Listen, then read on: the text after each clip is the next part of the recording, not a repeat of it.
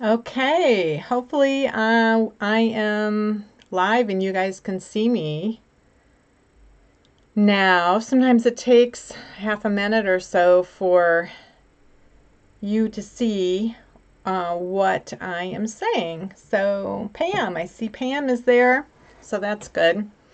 It'll probably take a couple minutes for people to show up. I'm just going to check and see if anyone's here. We've got maybe 6 people here right now. So if you guys have questions, you can ask me anything you would like. I have a few questions that were left over from the last live stream, or people missed the live stream and left questions in the comments. And so I thought I could start off by answering those things as well. From India, welcome. Oh my goodness, midnight in India. Oh my goodness. Although I think sometimes you guys have like you're off by 15 minutes or half an hour. The time zones are a little different there. Hi everyone. It was Mary Tsung Pak from Chicago. Rebecca, Michigan. All right. Hello, everyone. So I'm going to just start off with a couple of questions, and then as you guys have them, you can fire them away, and I'll be scrolling back through to see them. So my camera's right here, my monitor is down here, and the questions are over to the side, so my eyes might be wandering a little bit as I see everything. Belgium. Oh, good. I'm so glad I'm getting people from outside the U.S. I was hoping this time would work a little bit better. So the past couple of weeks I was talking about, I think it was a Technique Tuesday video where I was explaining how you could use multiple strands of yarn together to create a thicker yarn, and somebody had a question about do you think it's best to ply the yarns we combine? So what she's talking about is either using a spindle or a spinning wheel to take those 2 balls of yarn and then plying them together as a yarn before you knit with them. You could certainly try that, but it's not necessary. A lot of times if people are using 2 strands of yarn, they're just using the 2 ends of the same ball of yarn. If you have a center pole ball, you can just use both ends and knit with them. And one of them is going to be kind of winding itself around. They're going to wind themselves around each other as you knit. But there's no real need to actually ply those 2 strands of yarn together. Although it would be an interesting experiment if you have the equipment to try that and see and do comparison. Do one swatch where you don't do that and one swatch where you do, and you could compare if the yarns, if you are a spinner and you know about S ply versus Z ply. A commercial yarn usually has an S ply. If once the 2 are plied together, and if you were going to ply those 2 together, you might try doing a Z ply and then doing an S ply and see if you can compare the difference between those 2. So I see a lot of you, I see things swirling by the chat, so I'm going to see if there are any questions. Oh, we've got Oslo, Oklahoma, Quebec, Florida, Egypt. Oh my goodness. Trevor from Spain, I love it. Okay, so Pamela says, I was wondering what my favorite go-to worsted weight wool is. I used to use Cascade 220 a lot because the yarn shop where I used to teach, and I got 25% discount. It was just a few blocks from my house, and it was one of the best yarn shops in the Twin Cities. And that was most yarn shops have kind of a basic worsted weight wool that they carry, and Needlework Unlimited carried a lot of Cascade 220, and then they started carrying Ella Rae, and those 2 are really interchangeable. What I have over here on my wall right now are a few different things. I have a few sweaters worth of worsted weight yarn, and it's because I went to shops outside the Twin Cities or when I was in Santa Fe. Basically, anything that gives me, I prefer 4 plies over 3 in general for some reason, but a 3 or 4 ply worsted weight wool with about 220 yards per 100 grams, I know what that is going to act like. And those basic worsted weight wools tend to come in a gazillion colors. So I'm not too fussy about that. One of the things that I have been experimenting with, though, is this Brown Sheep. It's a company here in the United States. They have what's called like a vertical manufacturing system. So they have wool from the western United States that's brought there to their mill, and they process everything there. And their worsted weight wool has 3 plies, but it's like it's kind of rounder and fluffier. And it feels like it's thicker, but there's more yardage, and it's been really intriguing me. And that's the yarn that they also have a fingering weight. So I just bought that recently to experiment to see if it'll work for my traditional Dutch sweater, or not Dutch, Danish sweater that I'm going to be working. And so this Brown Sheep yarn is the one, is that kind of, well, it's right here. It's this blue yarn that I use a lot in my videos.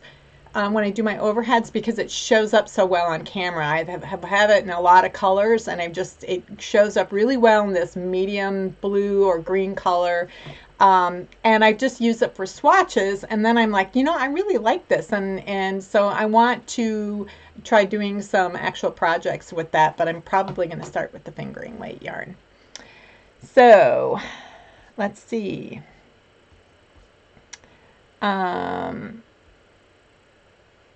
Somebody said that she always knits with multiple strands and doesn't have the ability to apply. Where am I located? I am in Minneapolis, Minnesota, which is in the upper Midwest. They call it the Midwest. It's like right in the center of the country, but up near the border of Canada. But I'm in the Twin Cities of Minneapolis and St. Paul. It's our major metropolitan city in this state. So I live in the city limits. I don't live in the suburbs. So and it's beautiful spring day today. Yesterday was 65 degrees Fahrenheit. Beautiful, unseasonably warm weather that we've had. So it's just beautiful. Okay. Pakistan. I can't believe how many countries. Can I do a show and tell of all my knitted sweaters? I'd love to see a whole pile of them. I can't do it right now because they're in various places. One of the things I was thinking about doing this spring, because it's springtime and you can see I'm not wearing a sweater now, is wearing a zip-up sweatshirt, and I've just taken it off because it's kind of warm. So it's about time for me to wash my hand knit sweaters. So I was thinking about showing you guys my process. It's very easy for how I take care of my sweaters, and wash them before I store them for the summer. Because if they're clean, then you don't have to worry so much about things like moths. Oh, Rebecca was heartbroken when Needlework Unlimited, where I used to teach. Yeah, it was too bad. In my vintage knitting research, have I ever come across double crepe wool? If so, what might it be? I've heard of crepe yarn, and I read something recently. There is a dictionary of textiles that was published in about 1919-ish, somewhere around there. That was the first edition, and then it has been updated multiple times over the past 100 years. And they have and you can get it on archive.org.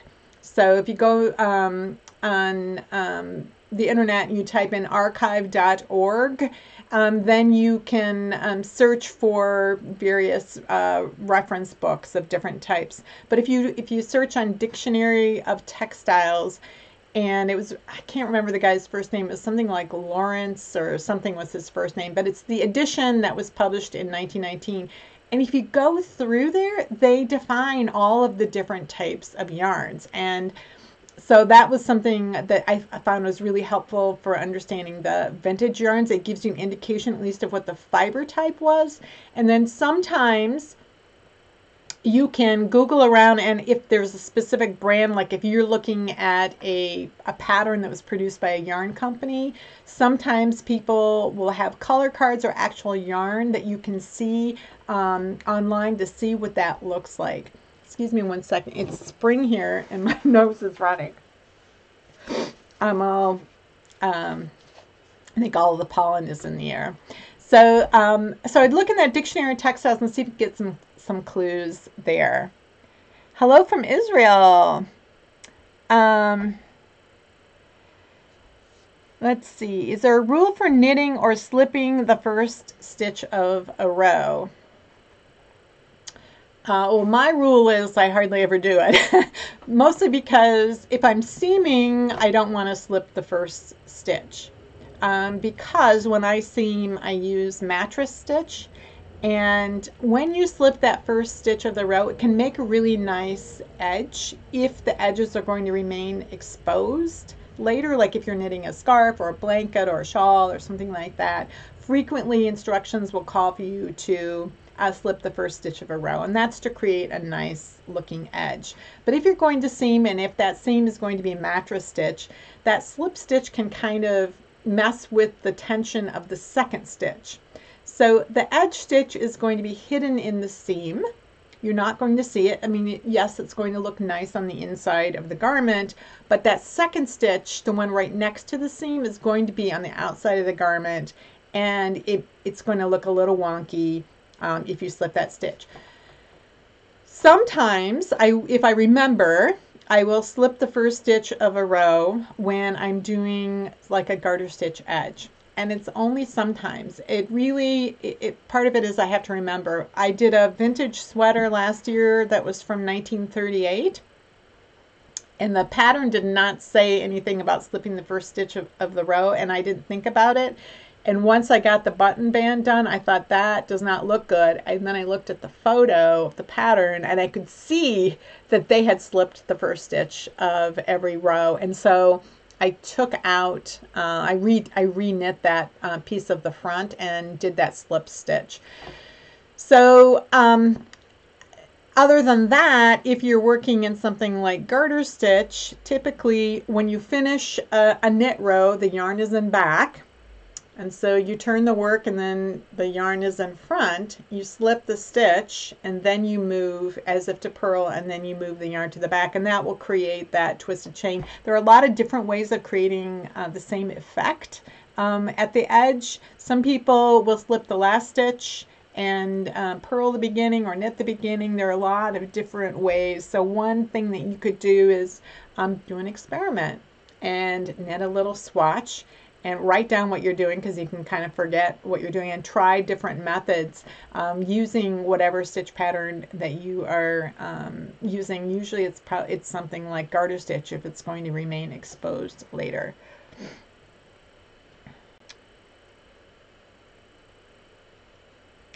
Somebody has got some novelty yarn, it sounds like, from a kit for a mini bunny.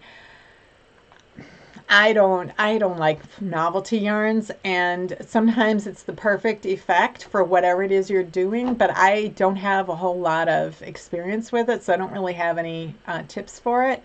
If it's really slippery, my only tip would be to use a bamboo needle rather than metal needles.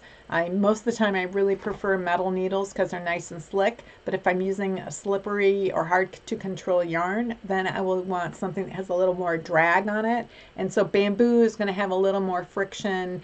So oddly enough, bamboo yarn, which is very slippery, I like to use with bamboo needles, which are not as slippery. Oh, Invergrove Heights in Minnesota. Hello. Do I like to knit with straight needles or circular needles? Yes, I do. I knit with straight needles when I am going to throw with the yarn with my right hand. So if I'm knitting something that's going to be flat in stockinette, I prefer to knit with my long straight needles. They're 14 inches, and I anchor it at the junction of my hip and thigh.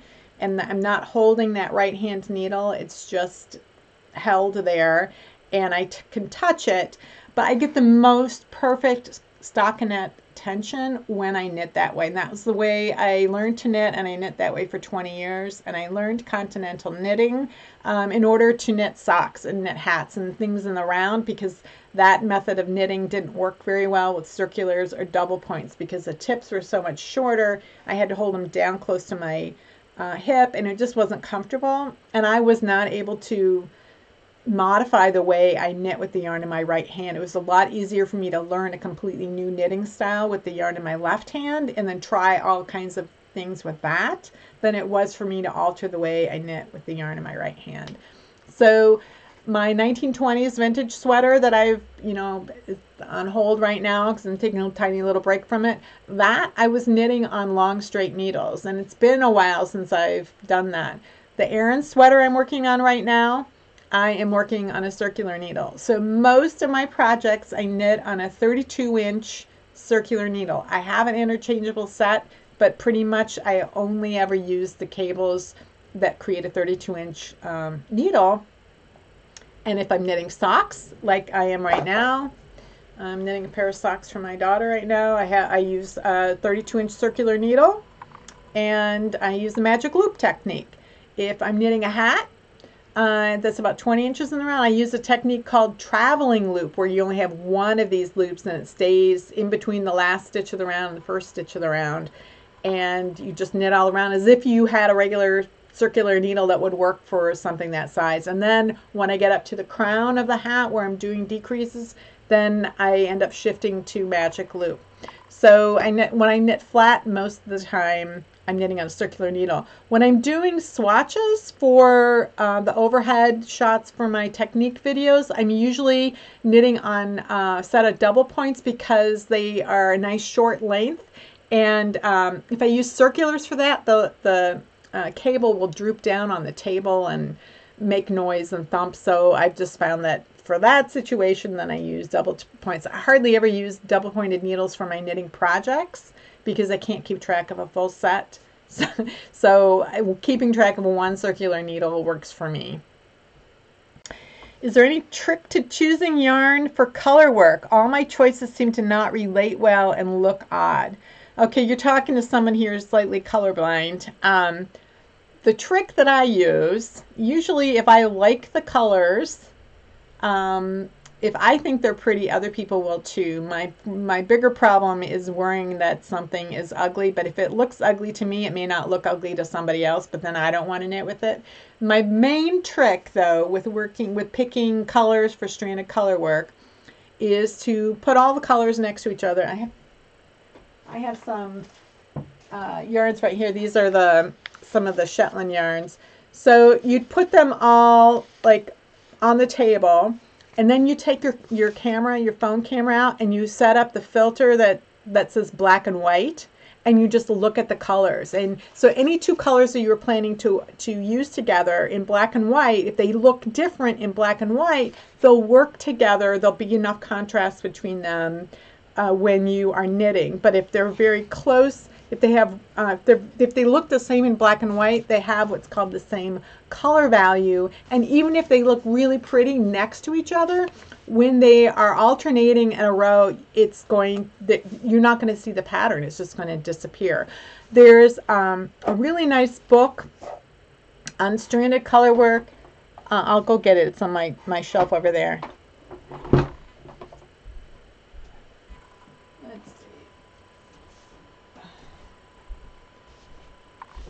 And yes, I'm wearing pajamas, my pajama bottoms. So this is the book. It's called The Art of Fair Isle Knitting. And it's by Anne, I'll put up so you can see, Anne Feidelson.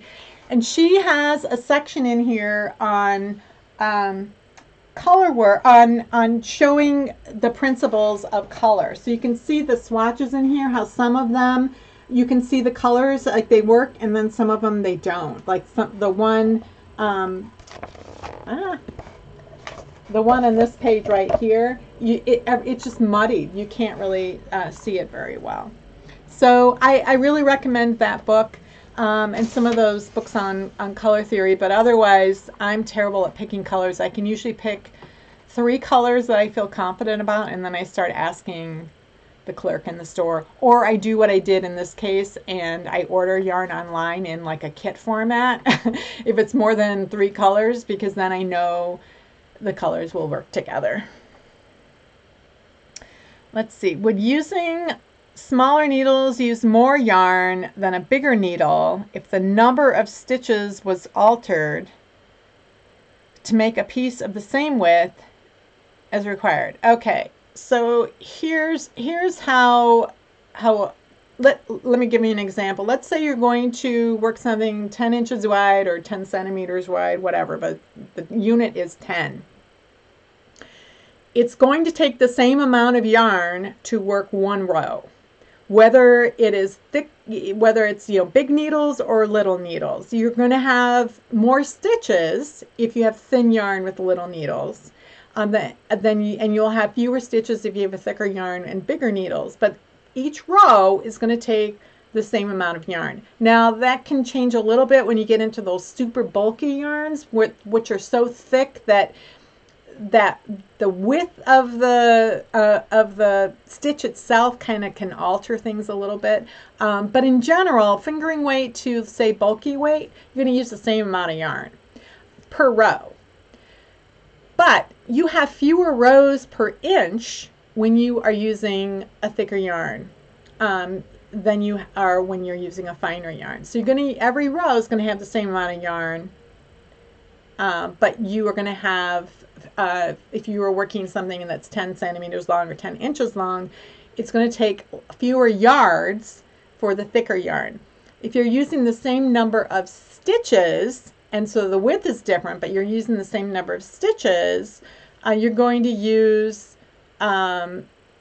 more yarn for the thicker yarn, because every stitch is going to actually be bigger. So that can get a little tricky to try to figure things out. So when you're trying to scale things up or down, if you're trying to keep something exactly the same size, you will use less yarn with a thicker yarn than you will with a thinner yarn. But once you get outside of that, then it's a little more complicated to try to figure out.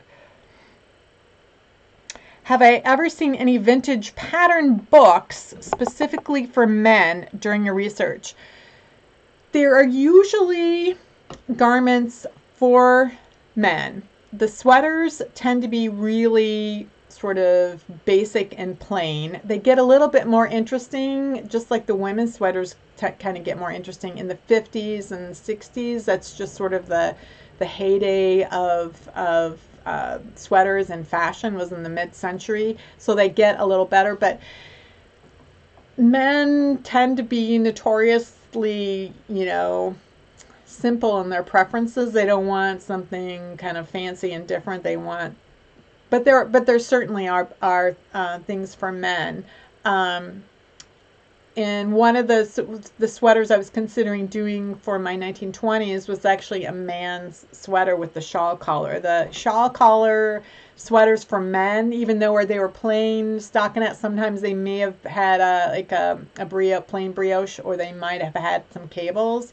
But I love those early 20th century men's sweaters because the shawl collar construction, they don't use that anymore, and the construction of it and the utility of it is amazing. But yes, most pattern books, they're kind of like today's pattern books, where sometimes you'll see a man's sweater or two in them, but it won't be just focused on men's sweaters. But if it's a big book, it'll have things for babies. It'll have blankets and shawls. It'll have socks. It'll have gloves, and it'll have sweaters for everybody in the family. And certainly these 1940s books that I've just recently bought from the UK, a lot of the titles are practical family knitting, or it does have things for men in those books. Could I do a video or recommend a source for converting a pattern from drop sleeves to set-in sleeves?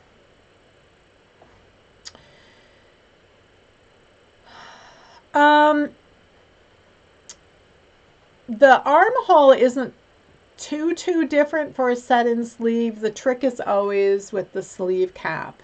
And well, it's not too different from a modified set and sleeve where you bind off some of the stitches and then you go straight up. That's a modified drop shoulder. And a set and sleeve isn't super different. It just has some cap shaping.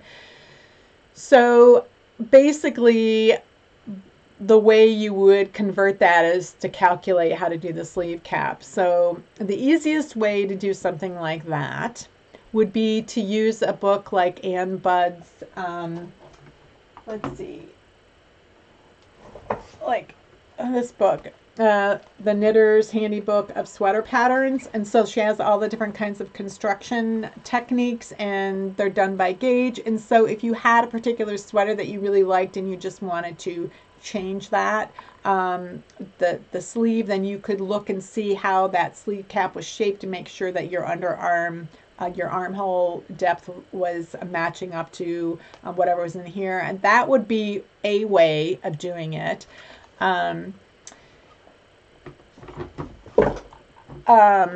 If you're doing things top down and you pick up, a lot of times I knit a sweater from the bottom up to the shoulders, and then I pick up stitches around the armhole in order to do a short row, a set-in sleeve down, and there are some formulas for that. And there are a few different formulas for that.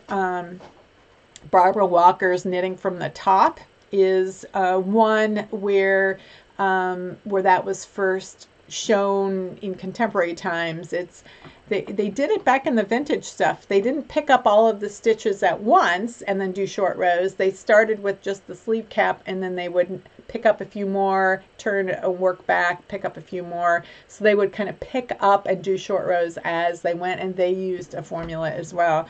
I don't know that they fit as well as one that's done bottom up and actually shaped, but there are formulas out there to do that. Did I find any interesting stories or info about men learning to knit during World War I and II? I've read about men being taught to knit in hospitals and boys learning to help the war effort, and I love it. I think really everybody was knitting in World War I. In particular, they were knitting socks, and in public, you were expected to be knitting. I mentioned this in Casual Friday video, and I put a link in that description in the video, that the National World War I Museum here in the United States is doing a lecture on May 2nd. It's next Saturday at 10:30 Central Time, and you can RSVP on there, and then they'll send you a link, and it's free to do that. You have to create a login ID and tell them your email address, and then they'll send you a link. But you don't have to make a donation or be a member of the museum, although they appreciate donations. But they're going to have a lecture about knitting that has to do with World War I, and I can't remember the name of the topic.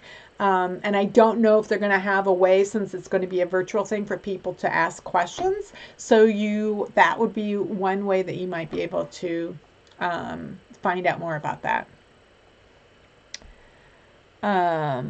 Could I chat about the difference between worsted and woolen spun yarn? Pros and cons to both. Do I have a preference? Does one hold up better? Until I learned to spin, I took a class from Clara Parks a few years ago, and that was one of the things I talked about was woolen spun and worsted spun, and I just didn't really get it until I was learning to spin, and then I kind of saw how the fiber was prepared differently, especially in hand spinning. They do some very similar things with commercial mills. They can't do exactly some of the things that a hand spinner could do in terms of hand combing fibers. They do it by machine, but so most commercial yarns are going to be worsted spun, and that's a very smooth. It has the plies; they're very smooth, and they're plied together. There's often 3 or 4 plies. Woolen spun seems like it's usually 2 ply.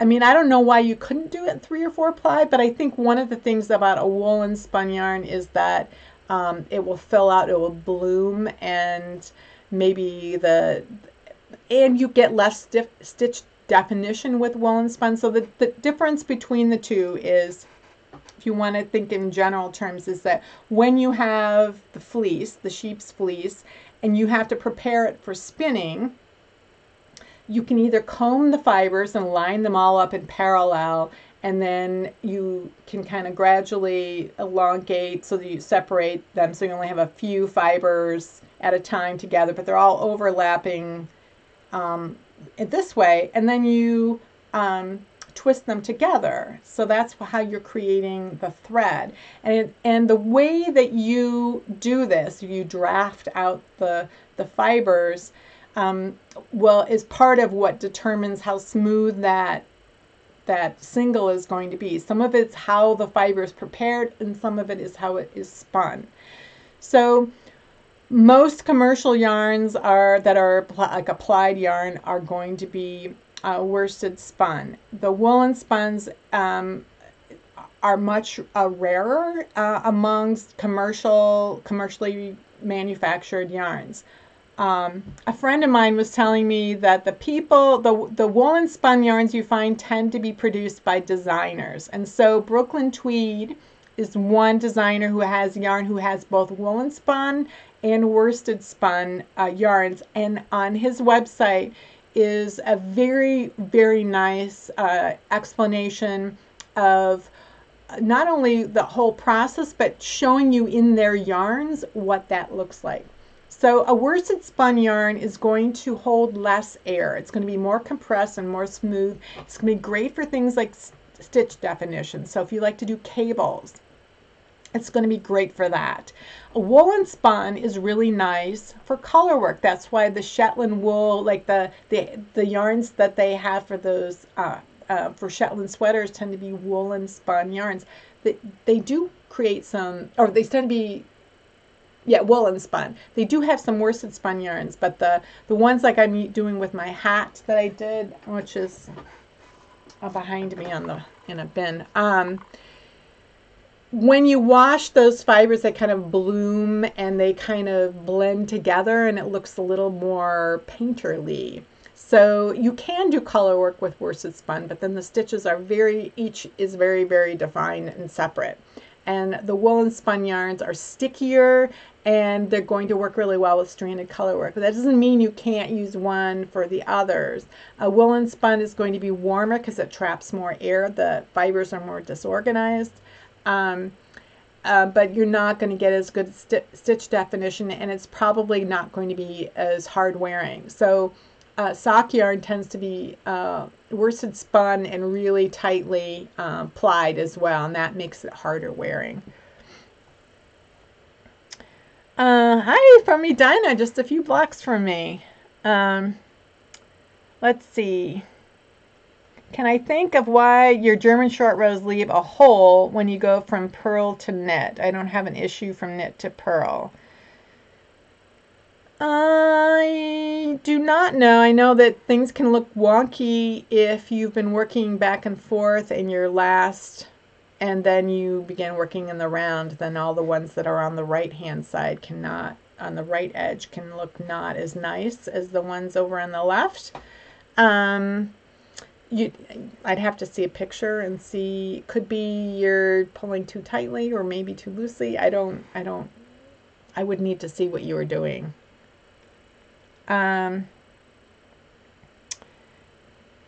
Let's see. I am a guy who knit a 1942 copy of World War II Army gloves, American Red Cross pattern. It had to go up several needle sizes. I think they had smaller hands back then.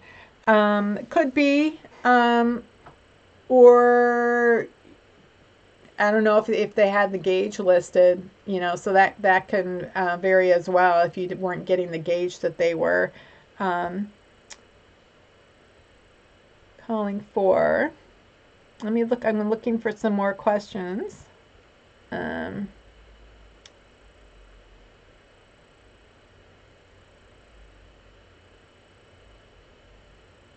Have I shown how I weave in ends when color work is sparse, like my last vintage? Oh, like for Intarsha.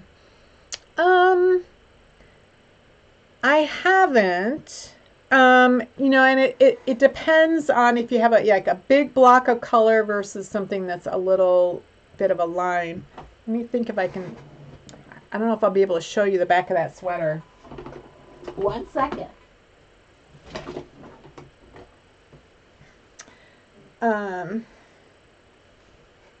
So you can, so if you look at, this has got some larger blocks of color and then some that are just like diagonal lines.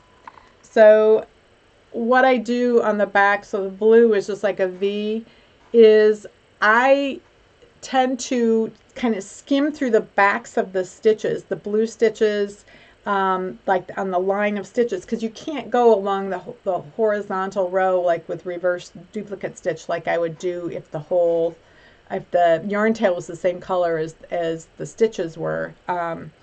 So I tend to just like take a sharper needle and I just split through the backs of the stitches in the area where I had worked those stitches. I have not done a video. I was intending to do it and then I forgot. So I still have quite a few ends to weave in on this. So that's a good idea for a video. When doing stockinette stitching, I don't have any rowing out, but some stitches on the right side look a little funky. Do I know why that would happen? And I guess it would depend on what you mean by funky. I don't know if you mean like sometimes they look a little zigzaggy, or if you mean that sometimes the stitches don't look like V's.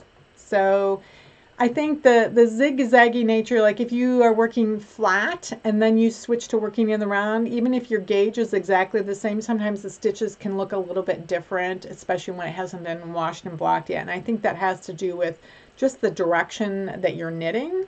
If you're always, if you're knitting back and forth, that might cause a little bit of tilting back and forth, and it's probably in combination with the way the yarn is twisted as well when it's plied together. If you're talking about stitches that look sort of like one of them is straight up and one of them is angled out like that, like your stitches look like that, they don't look like V's, that has to do with the way the yarn is plied. And there's a good article on Knitty and Knitty's magazine, and it's called, I think it's like Why Ply, something like that is the name of the article. But it's, people on Ravelry reference that article a lot, but it explains all the different ways that stitches can look and why they look that way. Let's see. Please talk about steeking, reinforcing, and picking up stitches on the staked edge. I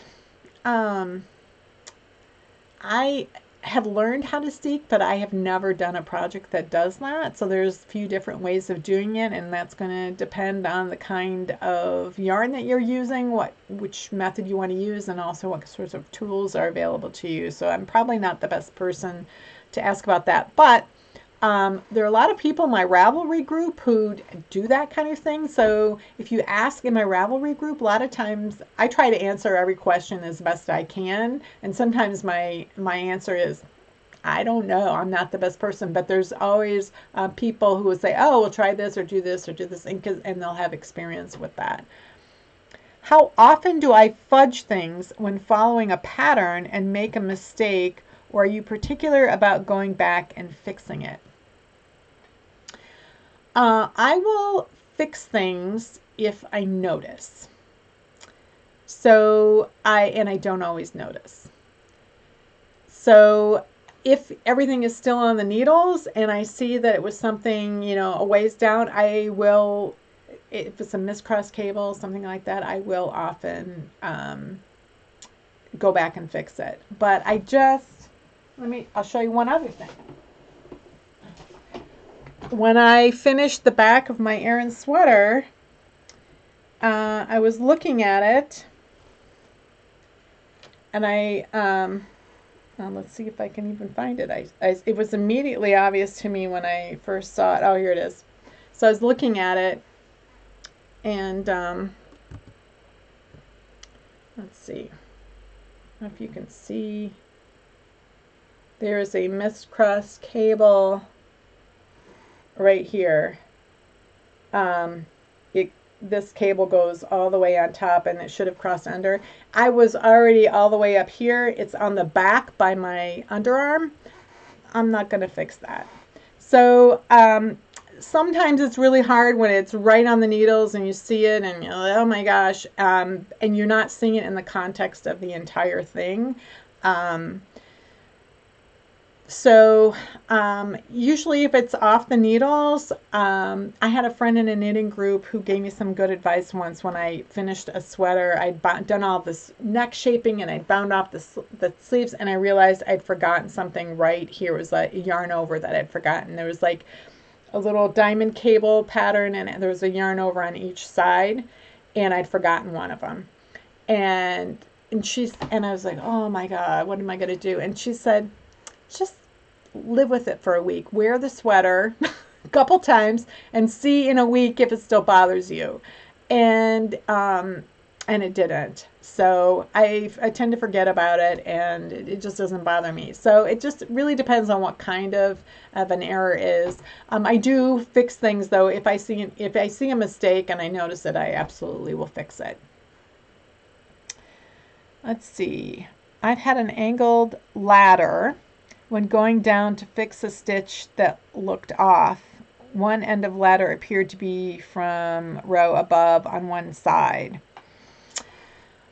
That can happen, and sometimes it, especially if there's a yarn over that's adjacent to it, then that can mess it up. But sometimes, yeah, sometimes you are using the wrong strand. But if it's only on one side versus the other, it could be that there was some sort of a yarn over or other kind of increase or something. I've noticed that, and I remember seeing that within the past few months and trying to figure out what was causing it. So without seeing exactly what was going on, but other times it's because I've laddered down. I've got all these strands, and I pick up the wrong one. I pick up not the bottom one, but the next one up, and they get reversed.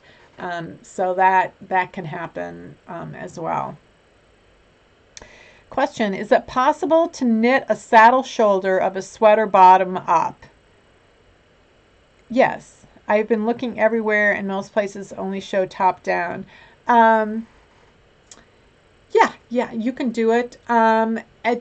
And you can also do a hybrid of it. Like the sweater I did for the Master Hand Knitting program for a level 3 was an Aran sweater I knit for my husband. I did the body bottom up and left the stitches live. And then I started the saddle at the neck. And as I was knitting the saddle, I was joining in a stitch on each side, and then I did the sleeves top down. But you could do that bottom up as well. I'm trying to think of, I assume that this Ann Budd book, because these are all bottom up, I think she has saddle shoulder sweaters.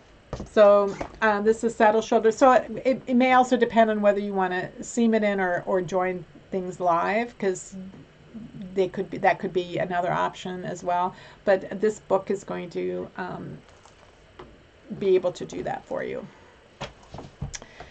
Let's see. Question, in order to use Ko-fi to make a contribution, do I have to make an account, or is there, you can do it. I get a lot of Ko-fi. If you don't know, it's this website where it's buy me a coffee on Ko-fi, and the coffee amount is $3. So you could buy me one coffee or 10 coffees, or you can, if you want to do a monthly contribution, some people do that, then you have to sign in.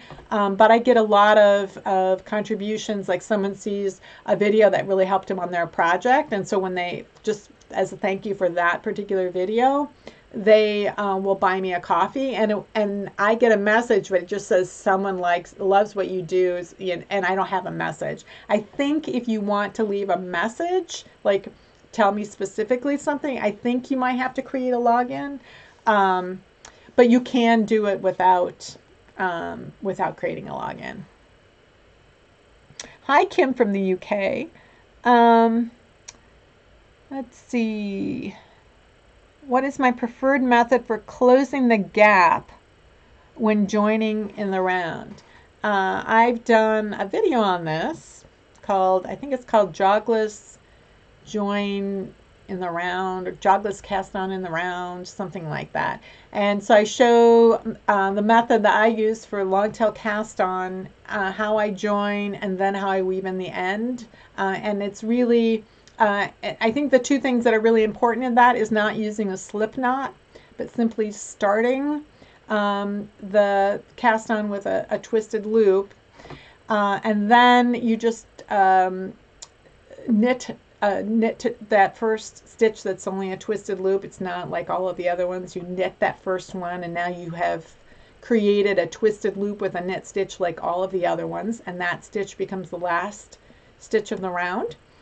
And then that yarn tail that's hanging there can be easily pulled to tighten, and it's the way you weave it in is to join that end of the round to the beginning of the round in a way that just duplicates the edge, and you can't see where it is. So that's my favorite method. It's kind of a three-step process. A lot of people know and have used one or other of those processes, but it's kind of putting all three of them together. But I believe it's called jogless cast on in the round, or jogless long tail cast on in the round, something like that. And I think I also did one for cable cast on too, that to make it so that it's very even. And there's a video for binding off in the round so that that chain is just continuous all the way around as well. There's, if you can't find it by the title, there should be a playlist called like cast-ons or bind-offs or something like that, that you should be able to find the video that way. Should I knit, or should you knit on the tips or the barrel of the needles? Well, I can switch this other camera and kind of show you what I think. Let me put these books down. That was loud. Let's see. Let me do this overhead thing.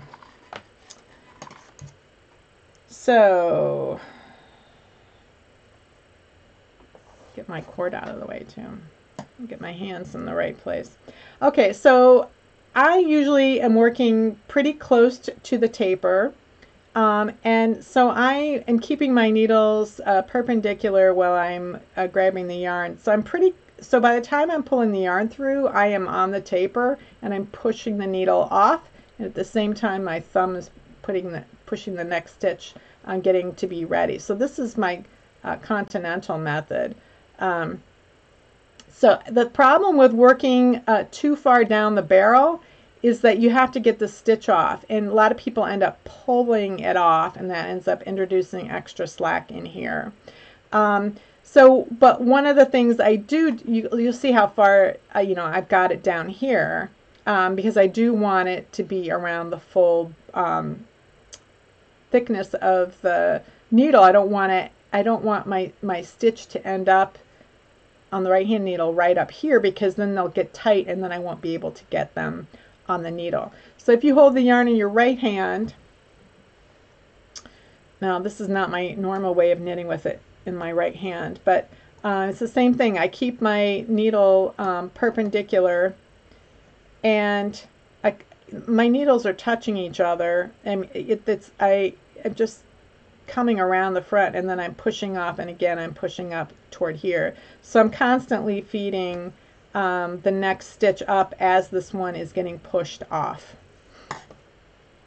Okay, let's go back to there. Okay. Talked about weaving in the ends, and Tarsha, I was also wondering if you have how to weave in your ends with stranded color work. It's hard to see the stitches with the strands in the way. Yeah, I don't do it the same way. I do it you can't really do that reverse duplicate stitch because those strands are in the way. So what I typically do is I have a sharper needle. I don't use my bent needle so much. I use a little bit sharper needle, and I'm piercing through the backs of the strands, and I usually go, a couple of different directions for that, because it's really, otherwise it's you're pulling the strands apart trying to see where the backs of the stitches are, and that just doesn't work very well. A lot of people who knit with this woolen spun yarn that's very sticky, they don't even weave in their ends because over time they'll felt in. And another thing that people can do sometimes with stranded color work, if you're using 100% wool, and maybe you have that little jog at the beginning end of the round where you're transitioning from one color to another, especially with true Fair Isle knitting where the background and foreground colors are shifting constantly, you could just spit felt the ends together, and the pattern is just going to gradually transition from one color to the other. So that's another option to get rid of ends so you don't have to weave them in. Question, I made my first spreadsheet for a mosaic shawl I'm knitting. Can you tell me how to insert data for the rows that are repeated? Well, you could just say that it was 2 rows, and so that it'll multiply out the total number of stitches if that's what you're looking for. If you're just looking for stitch counts, the spreadsheet that I did a couple of weeks ago, every row, there was only one row that was worked like that because there was a decreasing every row. But if you have like 10 rows that are all the same, you could just say that there are 10 rows and we'll calculate the number of stitches. Or you could just, insert a row in there and use the same data. I do things differently for different kinds of projects, and if there's color work involved versus cables versus shaping, I add the things that I want. So it depends on what that data is that you're looking for.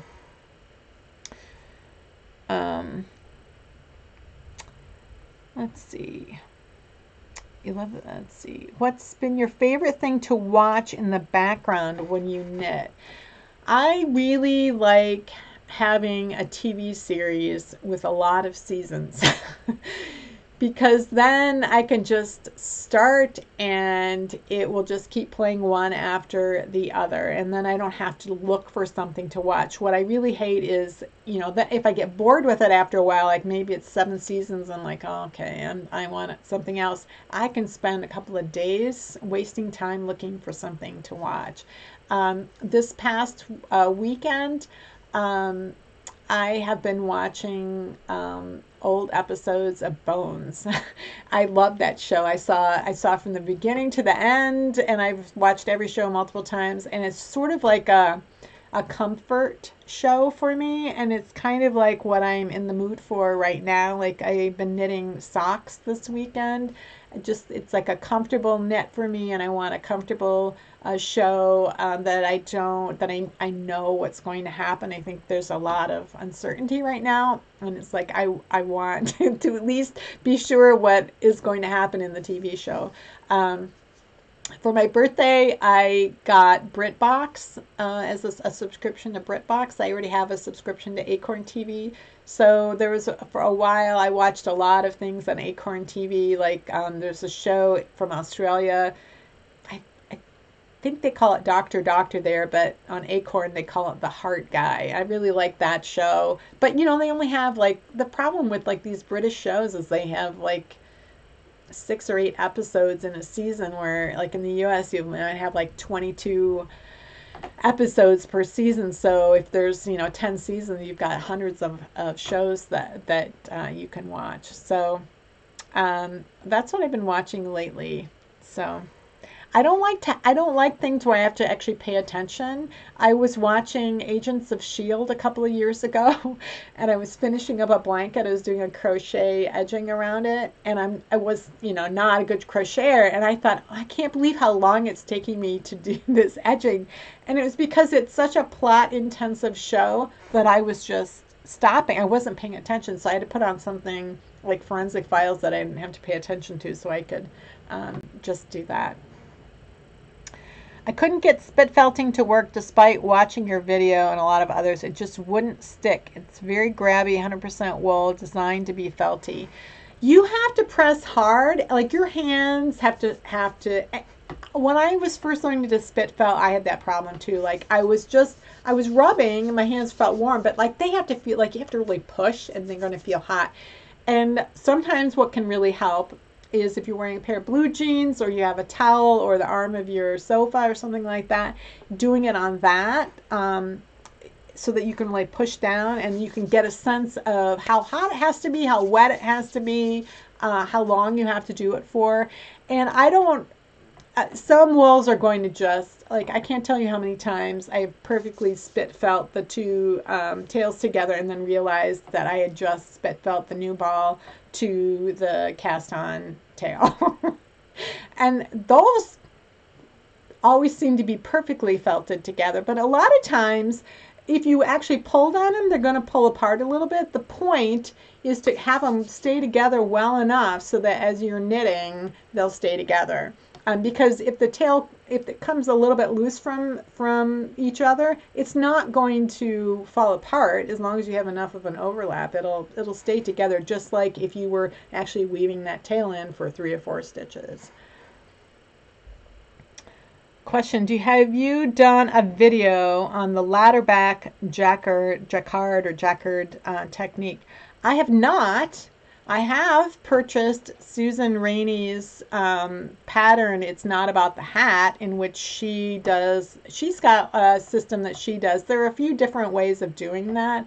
I don't do enough color work, and when I do color work, I try to avoid things that have long spans. I mean, there's sometimes I can't, and I'll just trap by weaving, and that you get that little color blip on the front. And I tend to just live with that rather than, I think if I did more color work, I would be more invested in exploring those techniques, but I don't. I tend to really focus more on cables. So for a spreadsheet with pieces that you have to seam together, like front, back, sleeves, it's thunder, how do you organize that on the spreadsheet? I start in the order in which I'm knitting. I have one for the back. I have all the stitch counts out for the back and the shaping, and usually when I'm doing the neck shaping, I have to separate out the right front from the left, or the right shoulder from the left shoulder if I'm doing some shaping that's going to separate those two. So whichever shoulder I do first, and then I do the next shoulder, and then I do everything for the front. And a lot of times I can copy a lot of what I did for the back to create the spreadsheet for the front, because it's going to be the same up until the neck shaping. And then for the sleeves, I'll do one sleeve and just copy that for the second sleeve.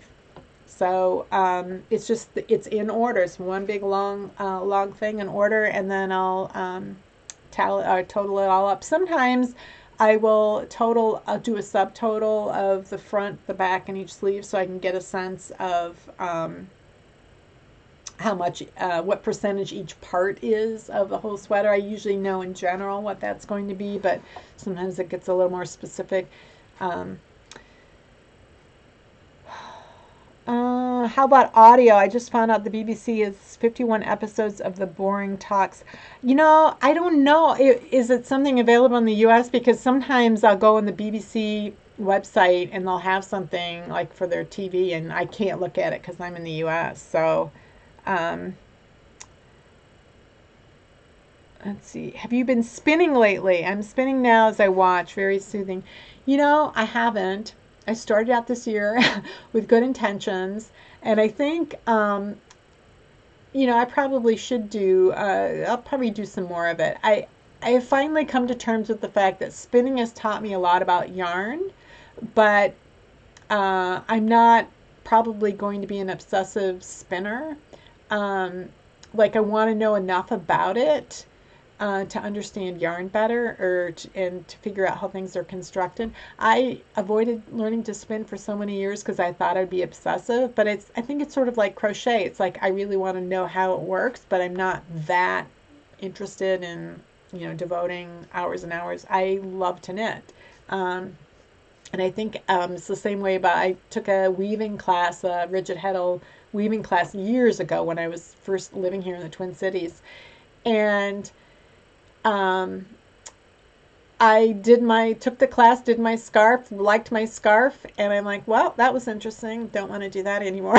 So I do use my wheel sometimes, but I'm not going to be a consistent spinner. I think I'm going to just be an occasional spinner. Let's see. Oh, someone said I might enjoy the TV series A Place to Call Home. I did watch that. I probably watched the first few seasons of it. And then I was like, oh my God, like everything in the world, every catastrophe happens to this one group of five people, of family of five. It's so soap opera-y. And I loved it, but I got to the point where I was like, okay, I've had enough. And so then I had to move on to something else. So I did really like that show, though. Yeah, the thunder, it's probably a little darker in here, too. Do I have any techniques for designing? I don't. Oh, for designing cables?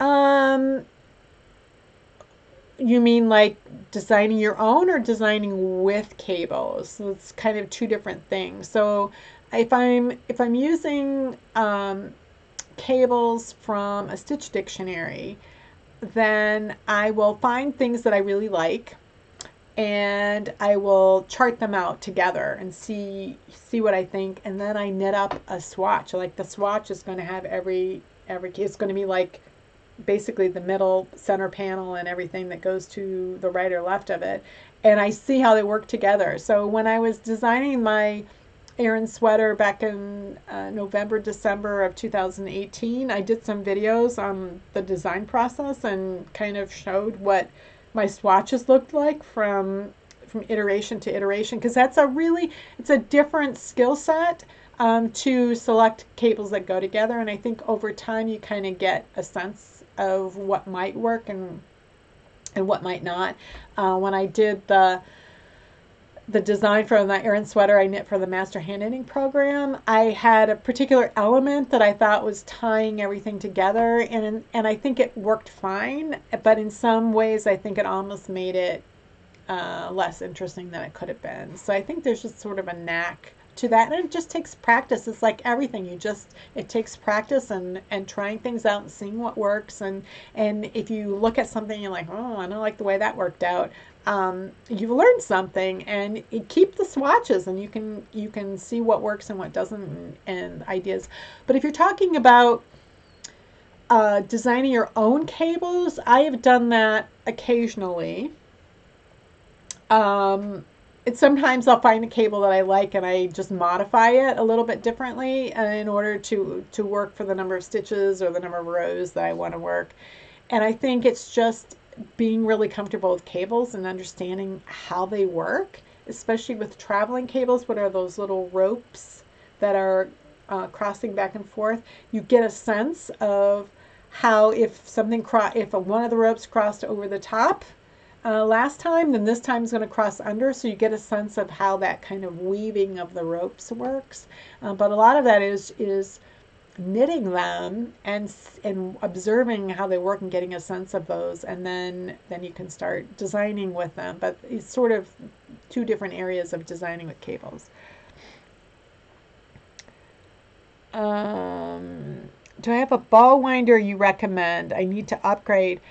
The ball winder I love, and I don't think they make it anymore. It's Royal. It was this blue one, and a lot of people had them. I've had it, I'm guessing, more than 10 years, somewhere between 10 and 15 years I've had it, and it works great. But I don't know what the good sort of workhorse one is. I know there are a lot of places that sell them, but they're kind of uh, not sturdy, so I really don't know. Um, Any tips for a first stitch purl when dealing with loose edge tension? You knit mirror continental and first stitch purl is borderline impossible. I would say wait until the second stitch to try to tighten things up. And that's the kind of the advice I'd give if you were not a mirror knitter, is that a lot of people have looser purls, and a lot of people have more rowing out at the beginning or end of rows. And the rowing out tends to be looser. I used to have a trouble with rowing out on the purl side, but my stitches were too tight.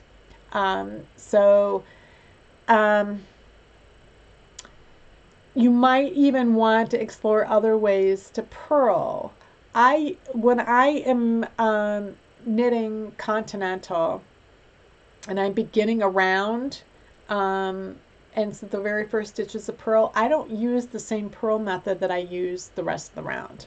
I use a Norwegian purl. So I keep my yarn in the back, I do a Norwegian purl, then I move my yarn to the front, and then I purl the way I normally do.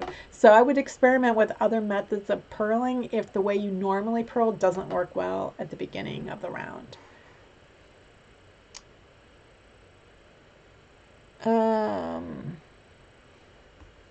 Let's see. I don't know if I missed something. Let's see.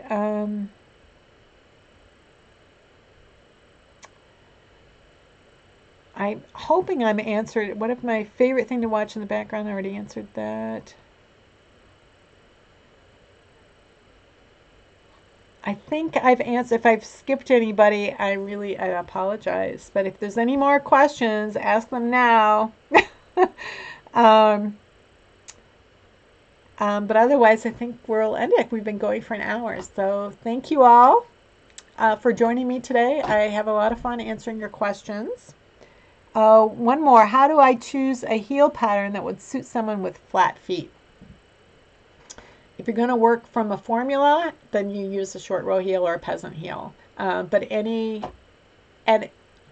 Okay, so here's the thing. There's certain types of heels that they say are suitable for people with flat feet, or these are good for people with high insteps. But what frequently gets ignored is how big is their ankle relative to how tall their heel is. Because some people have flat feet, but they have a big ankle. And so the heel's going to be, they're going to have so many more stitches. And so the heel is going to be roomy even if you're doing a short row heel. So there's a little bit more to the proportions, but in general, a short row heel or a peasant heel work by the basic formula, which is you short row however many stitches you have for your heel. You short row until you have about a third of them remaining, and then you short row in the other direction. And if you're doing a peasant heel or afterthought heel, you'd be working in the round and decreasing until you were down to about a third of the stitches that you started with. And that's going to create a fairly shallow heel that is going to probably fit better than if you knit some other heel by formula, but you can always adjust any type of heel. So, that's part of the thing with socks, is that they tend to be designed by formula, starting with one measurement and basing everything, stitch counts, row counts, everything based on that one starting measurement, and people's legs are not perfectly proportioned based on that one measurement.